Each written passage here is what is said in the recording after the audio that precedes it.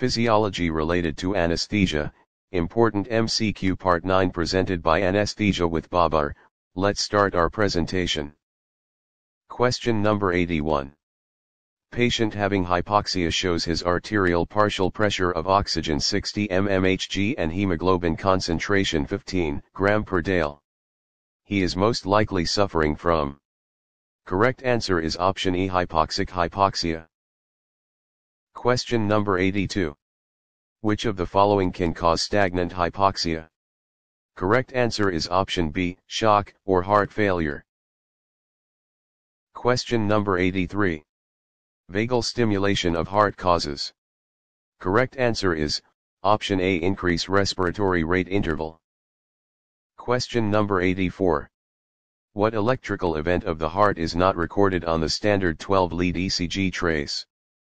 Correct answer is option B, atrial repolarization. Question number 85. Which of the following is long-term regulation of blood pressure? Correct answer is option D, renin-angiotensin mechanism.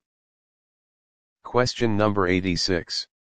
The cause of the third heart sound.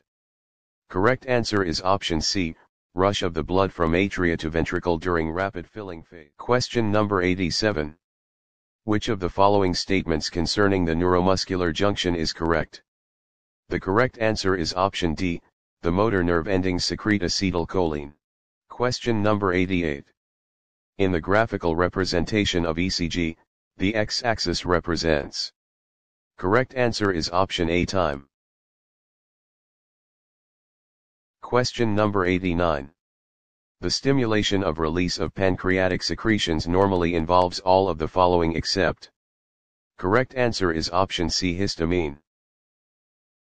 Question number 90. What is the functional unit of liver? Correct answer is option A, lobule. Thanks for watching.